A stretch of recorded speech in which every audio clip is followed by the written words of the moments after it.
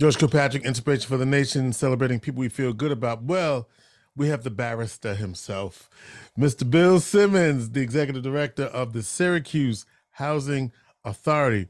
Now, Bill, I can literally say you and I have grown up together in Syracuse, having attended SU together, but Bill's older than me, just so y'all know. He was here before me.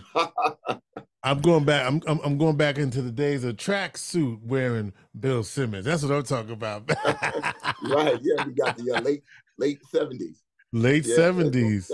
that goes back a ways, George. Yeah, Little bit, but always good to see you, yeah, Bill. And from being on the council for many years, and now over here at the Syracuse Housing Authority. I think a lot of people don't realize that when you went to law school, you were also working full time. So that was, how did you do that, by the way? Before we even get to the housing stuff, how did you do that? Well, I don't know, George. It's just one of those things. I always wanted to go to law school, and I didn't get an opportunity to go to law school when we graduated from Syracuse back in '79. And so, um, naturally, as you know, I got stayed in Syracuse, and I got involved in local government because my major was political science, and I wanted to get involved in local government. Did that, served on the school board and city council, I forgot about the school served board stint. Yeah, yeah. school board stint, city council, served in administration in the Tom Young administration over at City Hall, and so, but when Tom Young left office due to term limits, I ended up out at New Venture Gear. And New Venture Gear was a great living because, it allowed me to do a lot of things for my family, and the kinds of vacation and educational opportunities and things like that. However, I knew that I didn't want to be at New Venture Gear for 30 years and didn't think New Venture Gear was going to be there as well. Mm-hmm. So I had to, at that point, I was making a decision that, to go in a different direction. And at that time, I was 40 years old. I had married 2 kids. And so if I was going to make a transition, it was going to have to be something that I really, really always wanted to do and love and going to put that kind of effort into it. And so I ended up getting in law school at Syracuse University. Now, as you point out, I used to work at New Venture Gear, 11 o'clock at night till 7 in the morning. And then from there, I head up to the law school. I go down to the city council for meetings. And then in the evenings, I would head up to my kids' basketball games. And so in a 4-year period of time, in a 24-hour day, I was up 20 hours a day for 4 years every day. And Every so day. every day. And so, just one of those things where I was just so super motivated to accomplish that goal. But I wouldn't wish that one on my worst enemy. I wouldn't want anybody else to go through what I went through to get my law degree. But sometimes that's the kind of sacrifice that you have to make. Some of the, I just think it's important for people to realize that when you lock in on something and you're really motivated, you really can't do anything if you have the motivation. Yeah, you talked about sacrifice. When you were going through that, did it feel like that at the time? And or you just, when did it become a habit? Because I'm sure initially being on the council, working all night and going to law school and having to study and put those hours in, it didn't feel, you can look back on it now nostalgically and say I was on the grind. But in that moment, when did it lock in for you that was a habit that is now, oh, this is the life, and family knows this is what it is. Like you said, you still showing up for the things.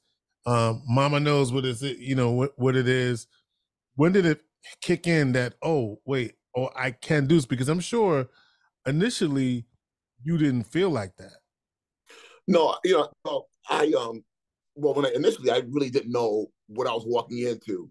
And so with everything going on, there was clearly some adjustments that I had to make. Um, I didn't have, going through that whole experience, I ended up getting high blood pressure, with the amount of stress and lack of sleep. So I brought that high blood pressure on myself. There were, it was very, very difficult early on trying to strike a balance between study and work time and all those kinds of things. So yeah, in the beginning it was difficult, but I was able to kind of figure it out, adjust the time schedule, my time management, and I was also really just able to take it one day at a time, because when you start to think about, wow, I'm 40 years old, I've got to be in law school for the next 4 years, I got this, all these things going on. When you look at the big picture, it was overwhelming. It was like doing a tightrope walk. When you're doing a tightrope walk, they tell you don't look down. Right. It was that kind of thing. You can't look ahead. So what I decided to do, once I figured out my time management, which meant a lack of sleep. When I figured out my time management, then it was a matter of just take it one day at a time. And one day led into a week, each week led into a month, each month led into a semester led into the year. And then next, I'm down at the 4 years later, I'm down at the graduation ceremony getting my cap and gown. And, I just I don't tell everybody, but I'm not afraid to tell people there today that when I went down and got my cap and gown, and I realized that this was the finish line, it was just so overwhelming that tears just came out of my eyes uncontrollably. And so it's so when you see people do that on TV after they've gone through a mission, when they won a championship, yeah, that happens when you go through something like that. I feel like it was catching you up just a few minutes ago. Like when you think about it, it brought some emotion to you right here and right now. Absolutely. And because it was a real challenge, and it was an accomplishment when it's all said and done. Because for me personally, I was always about personal growth and achievement, and I don't mind saying that when I was on the city council and going to law school, was I trying to prepare to maybe run for some other offices, electoral offices. But when I got through going through and achieving my law degree and my bar license, passing the bar exam, the way I went through it, there was a personal stuff of achievement that you just couldn't match in anything else that I was going to do in my life after getting that law degree and the way I went about doing it. And so for me, at that point, it was no longer about going after the important job as much as it was about going after doing the important work. And so it was, when I really think back on it, it does really still stir up emotion in me because it was the ultimate grind.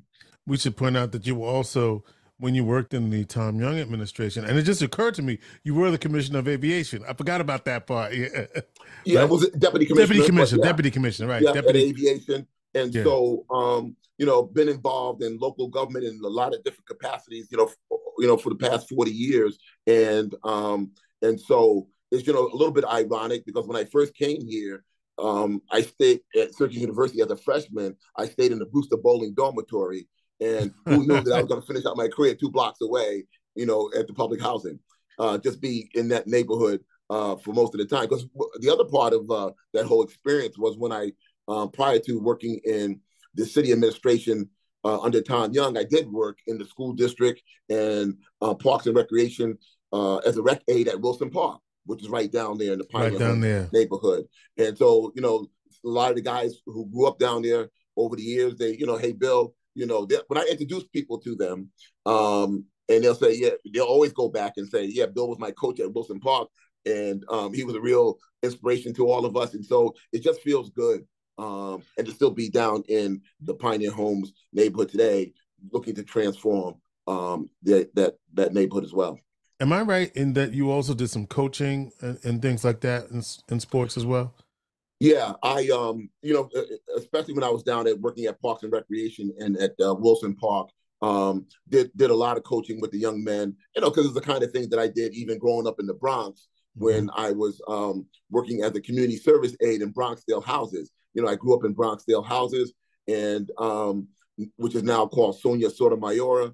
And so, again, working in public housing since 18, 17 actually, it's been a real mission for me. And so, like most of us at that age and at that time, all we did was eat and sleep basketball. And so, but I used that that motivation for many of the young kids, and try to work with them and make my involvement with coaching young men more than just about basketball. Because oftentimes we would sit after a couple of workout sessions, and I get in the free lunch over at Wilson Park and bring it in, and we just sit around and have a rap session about life. And those are the kinds of things that the young men remember and appreciated the most. So we have had many folks on. We've had the New York Civil Liberties Union on talking about I-81. We've had the Blueprint 15 talking about I-81 and the blueprint for the area. But you know what everybody said? It's the housing authority that has the final say as to what is going to happen with the housing piece. So give us the lay of the land in terms of the when the housing is going to come down, when it's going to move. Where are you in that process? Break it down for the listeners. You the man. You got the information for us. Well, George, as you know, this whole concept of transforming the area started back in 2000 and between 2014 and 16, when we realized that there was an opportunity here with I-81 potentially coming down or rebuilding it, and this potential disruption in the neighborhood. And so as a result of that, I went to San Francisco, where the old Embarcadero Highway was, and it came down due to the earthquake. Myself, Dan Robinson, Andy Maxwell, representing the city administration. And the purpose of going out there, we were invited by New Urbanism, was to see that what a community can look like once the highway came down.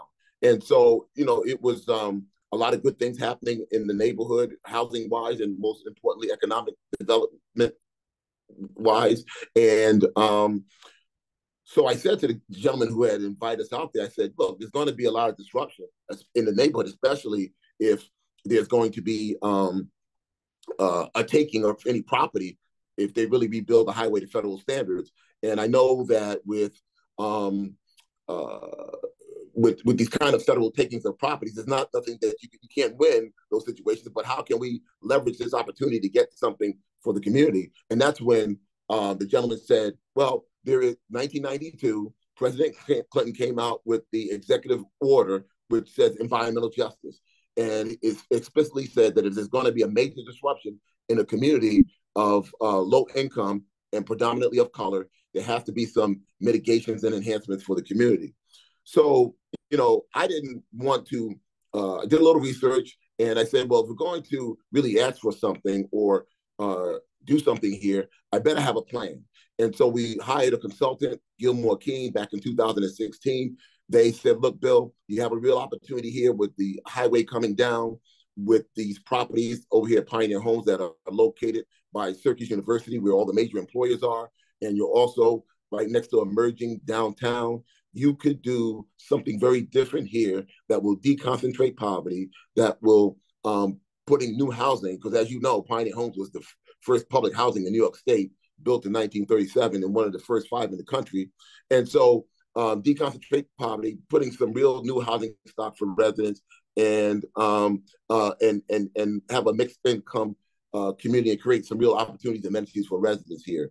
So part of the reason why the story sort of lags a little bit was mainly because we didn't know what the Department of Transportation was going to do with I-81, right? That decision got drawn out for over a year. Right. But I'm sorry, for over 10 years. 10 years.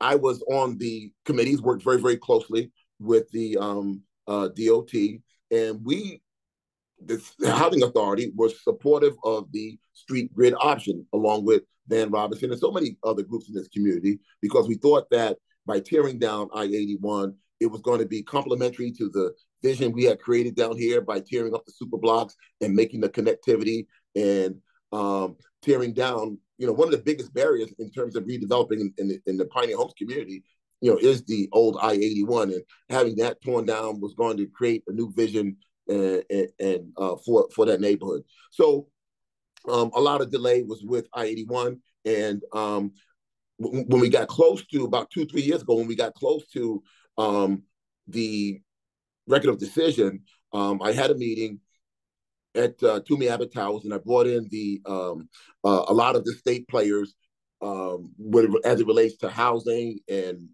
urban redevelopment. And I said, look, we have a plan here. I-81 is going to come down. Are there resources to enhance this plan?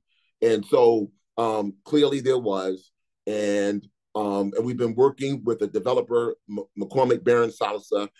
They've been in the business for 25 years. They've done these kinds of mixed income communities through public housing in a number of communities.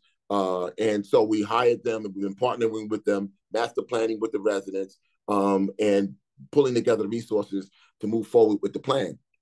The other component to all of this is that when you're dealing with a footprint of maybe 1,000 households and as a result, 3,000 residents, and you're talking about demolishing houses and rebuilding, you got to move at the speed of trust.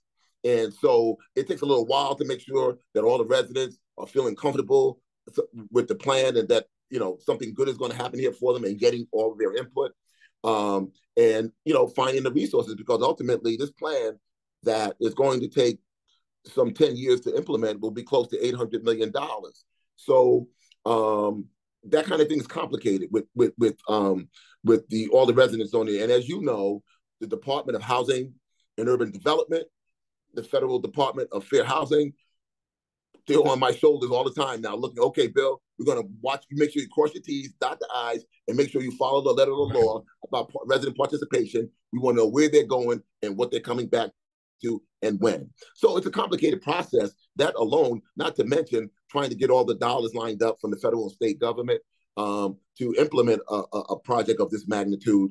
But I'm happy to say that the plan, two things I'm happy to say, is that the plan deconcentrates poverty in a way that doesn't demolish the neighborhood and disperse the people like you've seen in the 50s and 60s, but it invests in the neighborhood, and we invite people in. So it's mixed income housing, mixed use, and we're able to do that because in the footprint that we're talking about, the Syracuse Housing Authority has some vacant land, so we can build new and have people move from the old public housing into some of the new units, and then demolish those and build new, and keep doing this in phases, so that the vast majority of the people, probably some 45%, will only have to move once and stay on the footprint.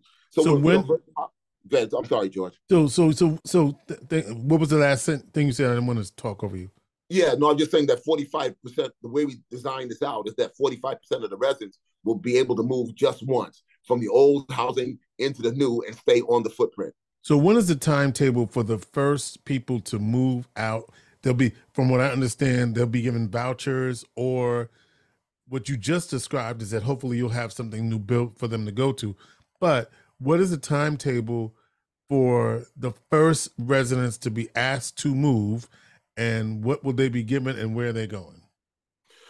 So we're very, very close to getting the funding for the redevelopment of Oliver Towers. That's one of our existing senior high-rise buildings. That building needed a lot of work, so we wanted to start there.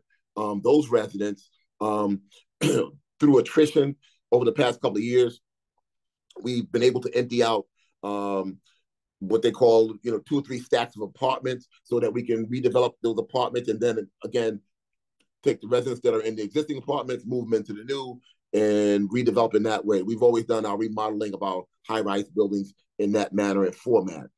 The other thing we're doing is we're starting out, we'll also be starting out at McKinney Manor. Now, we're starting out at McKinney Manor for a lot of reasons. One, it's closest to the downtown area, so it's very, very marketable. We're starting out there also because there are 75 units on that footprint, and there's a lot of green space, so you can build a greater density there. And there's only about 75 families that we would have to relocate.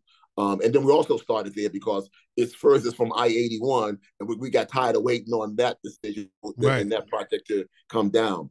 So with where we stand right now is that I would suspect that in the next several months, early 2024, we'll have the funding to begin demolishing those units. But again, through attrition, instead of having to move 75 families, we're probably down to about 60. Of the 60 that we've been working with, 30 of them families, those families today, said that they want to remain in public housing. So as it stands today, maybe 30 might want to relocate in the neighborhood throughout the city of Syracuse or throughout the county. And then after a 18-month period, after we demolish and rebuild, they would come back to public housing. And, one of the things that I learned in doing relocation on behalf of the state when they tore down Kennedy Square and town and the redevelopment of Harrison House, Harrison Towers, was that with many of these residents, you have to have intense case management. Someone has to be working with them all the time and every day and finding housing opportunities, taking those residents to visit those sites, working through with them on the paperwork. Because when you take a voucher and you move in the private sector, now you got to be responsible for utilities, those kind of things, and things that many of the aspects that many of our residents have not been used to or haven't had to deal with in the past. So we have intense case management from the Syracuse Housing Authority service coordinators. We've brought in a group called Urban Strategies.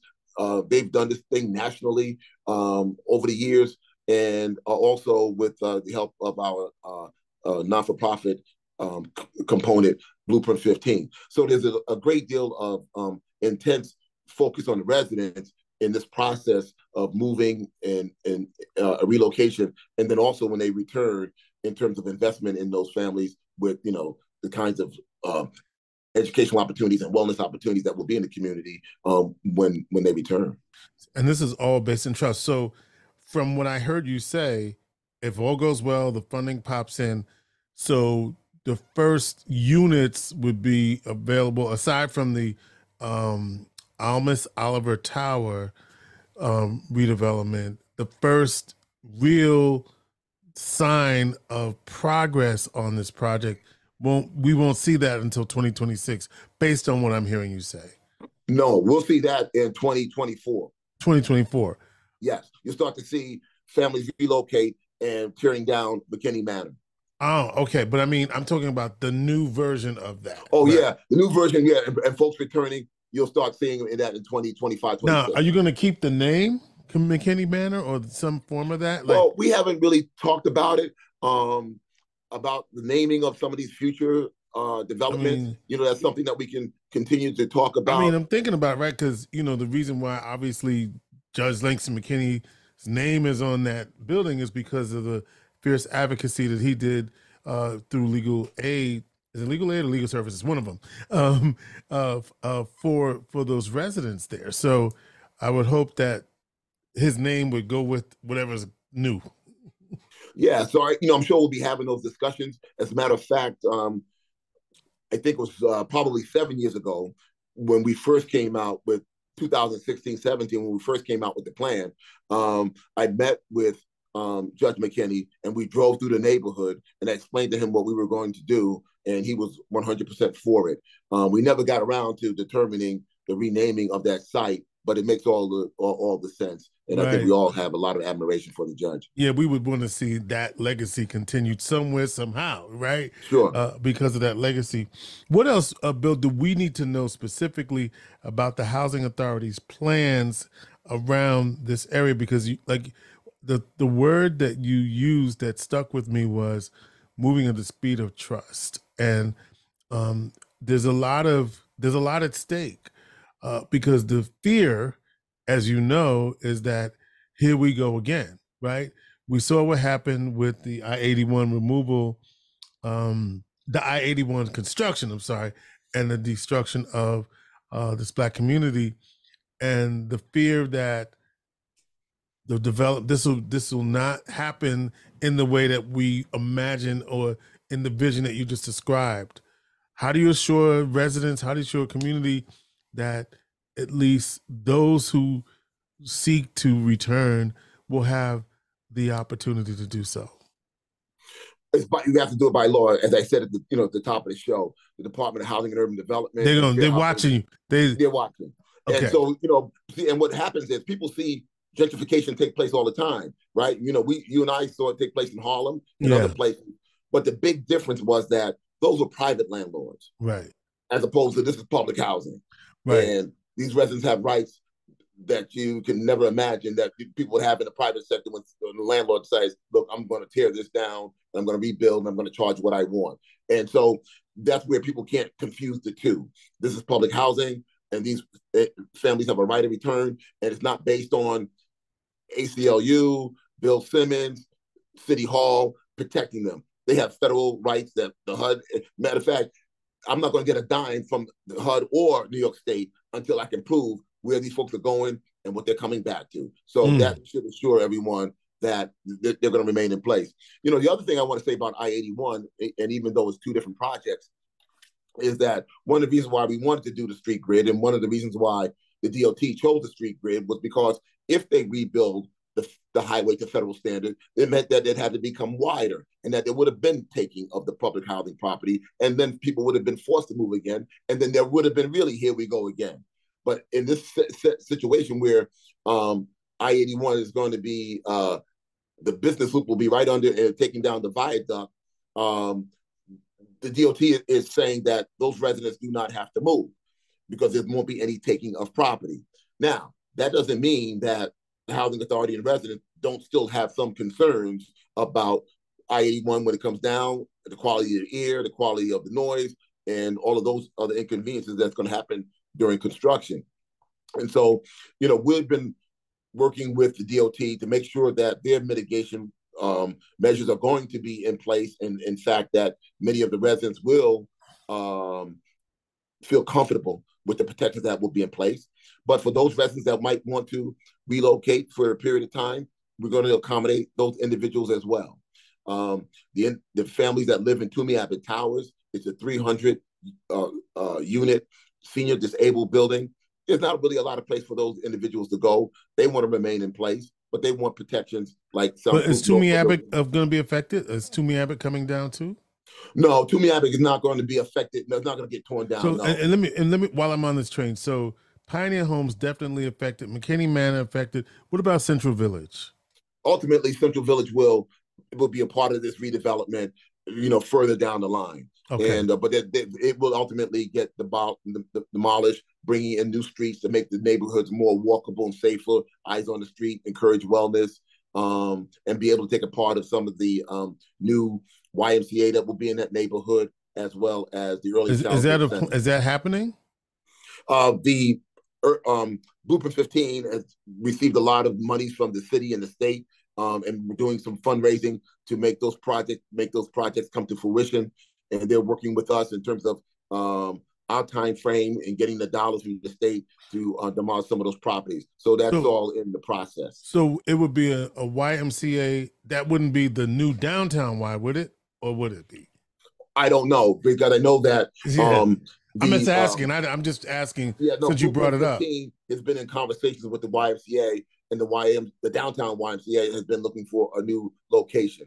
So it could turn out to be the case. And then early childhood center that the Blueprint 15 is building, as you know, that's critical to breaking the cycle of poverty, is having early childhood education, having young people ready to go to school and be successful once they reach ages 1 through 12. And so it's just going to be a lot of good amenities down there to help families thrive and succeed. Last point you want to make, Bill, before we go? Yeah, it's an exciting project. It's complicated because of, trying to pull dollars in from the federal and state government, city government as well, to bring this vision forward, to make sure that the residents have input and engagement and understanding what we're doing here. And then to ultimately make sure that these residents are, moving and coming back is probably the most complicated part of the whole project. But we think it's a great vision because of the location and because of not only are we putting down amenities that really help families thrive, but when you have mixed income housing, and we've seen it happen in all the way down in Atlanta, in Tampa, all the way up to Pittsburgh, these mixed income developments that people are very, very skeptical of in Syracuse because they haven't really seen it to this scale. You put together an informal network that creates an opportunity for residents as well. And so if I live in a neighborhood And and I earn $13,000 a year, $15,000 a year, like many of the residents in Pioneer Homes currently do. And I live with a family where there's some nurses, doctors, individuals who work up at Syracuse University, or in my neighborhood. And little Billy is graduating from high school. My neighbor says, "Well, what's Bill going to do now?" Right, right. I don't know. Well, we got some medical billing jobs up at Syracuse, up at Upstate. Why don't I get them an application? That's the network that you really need. That's the network that helps Right. people create opportunities informally as well as formally. And we're looking for that good mix. And those that kind of role modeling. So we're very, very excited about it, and it's a project that's going to be impactful for the region and as well as the residents on the footprint. Bill Simmons is the executive director of the Syracuse Housing Authority. Bill, thank you and there's a lot. Look, we know this was just one piece of the Housing Authority story. There's a whole lot more. Bill, come back and give us the rest of the story at another time. Bill, thank you so much. Thanks, George. Good seeing you. Inspiration for the nation.